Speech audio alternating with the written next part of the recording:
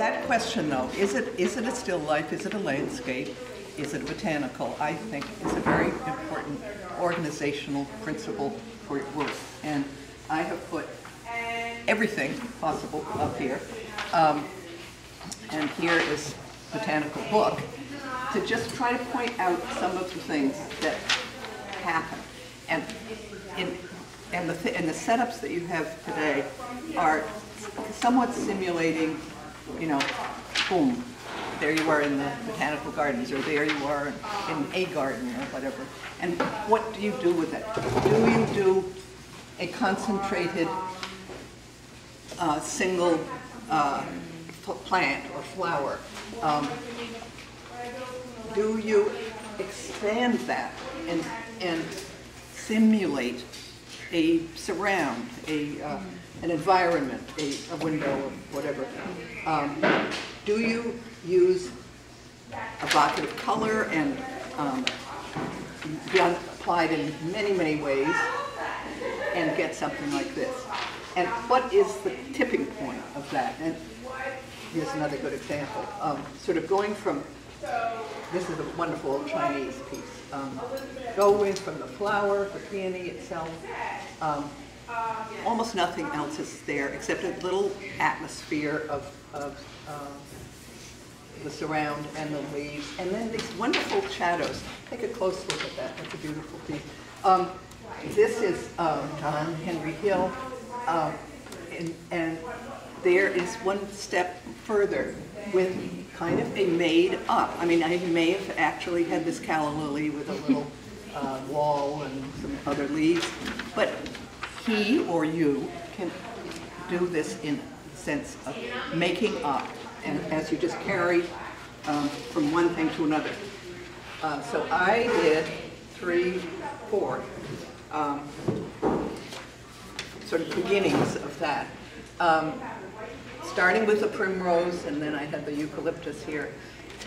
And if you read, which I hope you will, doesn't mean you have to paint this way, but this is the way I did it, where kind of starting with the center and just working out from the center, adding the leaves, moving, finding the next thing, and then working inside and outside, in the blossom itself, in the leaves that support it, watching the drying, you know, so you get an edge where you want it, or a leaf where you don't. So here is another example of sort of just concentrating on a couple of things. That was from last week. And then this is what I did to kind of illustrate what is in your handout that I know you will read. These are 2 different pieces. I started with one kind of like the call it a persimmon, but it's not a persimmon, it's a primrose. Here I started with the primrose and just worked out. Here, I started with a rose, because I then had a rose, and you'll find that. And again, I just worked out from it, adding some leaves, and keep going, keep going. Then I added a little sky, and then I added a little cathedral. I saw that. And so that's an invented landscape. It's an invented landscape.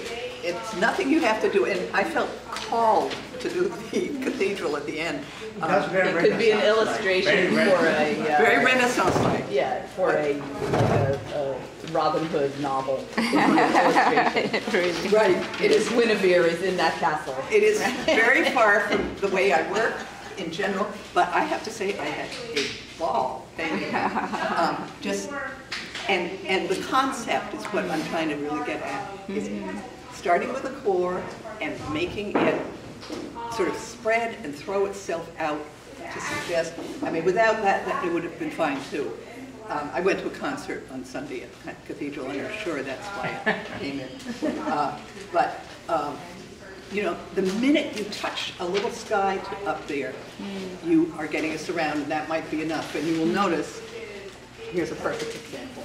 Also, a good example of both what I'm saying, you know, expanding your little finding that's in the, you know, set up for you today, and of inside-outside painting. Painting around things and in and out, in and out. you paint around. These are, what are they, hollyhocks? Maybe hollyhocks. You establish maybe these yellowish leaves, and then in around support them, point them out. And the little bit of that sky, that is enough to create a, then you're in a landscape, you know. Is it a still life? Is it just a floral concentration, like the Chinese piece, or the Martin Kotler, interesting painter, in case you don't know him, local. So Does good monotypes too. beautiful monotypes. Does he teach? He used to. I took monotypes. What, at the studio school? Yeah. Yeah, wonderful. He a master of, and mostly oil painter, of just dinging that blue sky. I mean, some of his paintings are so Washington, and he's quite wonderful. Is it Dürer? Where's the thing? Dürer? No, Dürer, I said Dürer, of course. Is the other one yeah. Dürer? My favorite piece. And then, I adore that. This is Lafarge. John Lafarge, and this is, what's her name? The woman, Fidelia Bridges.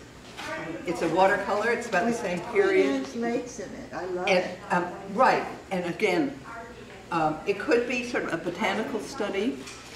We just started with, actually, see these leaves? Same method, just painting around, leaving the negative. She could have done just Queen Anne's lace and called it Queen Anne's lace and given it a label and put Queen Anne's lace, you know, proper stems and proper leafing. But she, and I've seen other works of hers where she does this very much. It's a little arbitrary. One could have a huge discussion, as I might about in another way. The placement of your horizon, you know, if it were here, here, here, what happens to how you perceive this? But then she does a very atmospheric sky, which is, you know, it's all very muted. It's in the sort of dun, ochre family, except for, I'm going to assume, but I think it could be body color, as they call it at that time, on the whites. More or less my all-time favorite piece, and which has been damaged, and I love the damage. And then this, Yeah, the little red visitor. butterfly. it's a wonderful, it looks like a butterfly.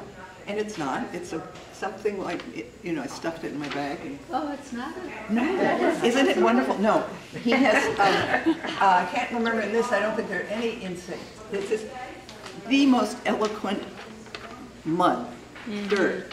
And this, many of you have probably seen the piece that was in the show about X years ago. It wasn't this one, it was the, well, maybe that one was 3 there. years ago. 4? 3 years ago. Only 3. About that big. And this isn't quite accurate, but it did have an atmospheric sky feeling to it. It's on vellum.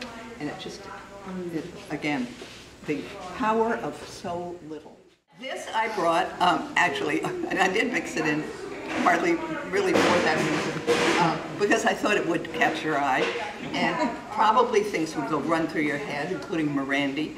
I mean, I know you don't think it's Morandi, but you know, there's nothing new under the sun, and it's very much building off of Morandi. It's very Morandi. Very Morandi. It's a painter called, named Perry Schwartz, and it's from an exhibit down in Richmond that just opened.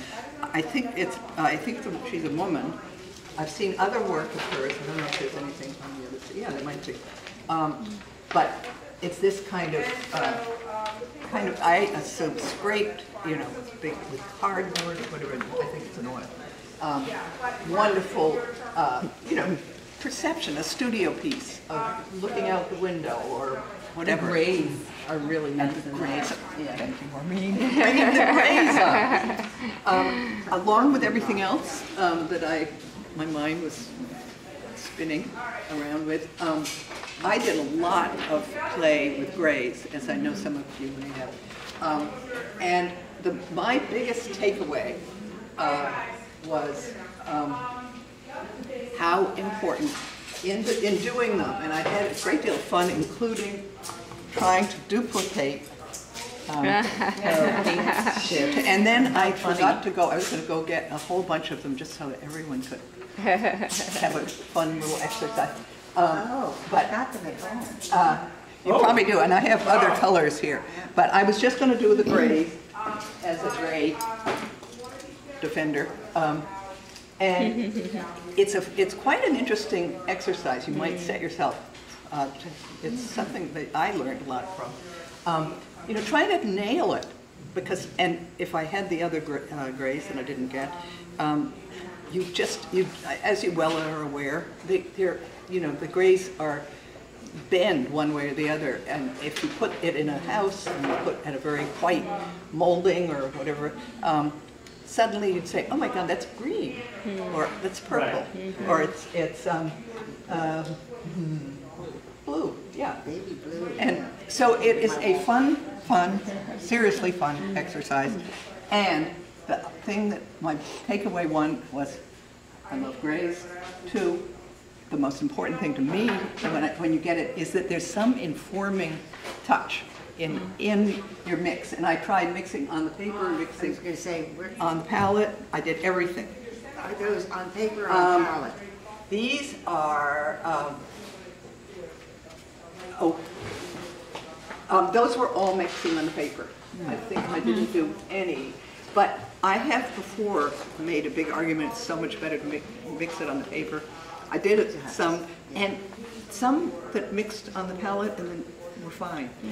There are slight differences whether you wet your little square first and then put it on, but it's something to play with. And what I did more than ever, and I realized that's really how I do paint, was coming back. I came back in almost all of them, not with major things, usually with water, and just shot. This says re-wet here. It was cobalt turquoise and cadmium orange, and then I just put some water back into it. So some of you may never do work in this way, but think about it, and you know, if it's something that does work for you.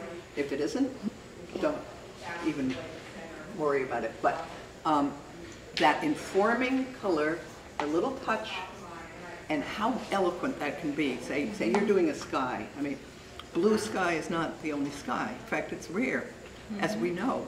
From who said, why is every Tuesday?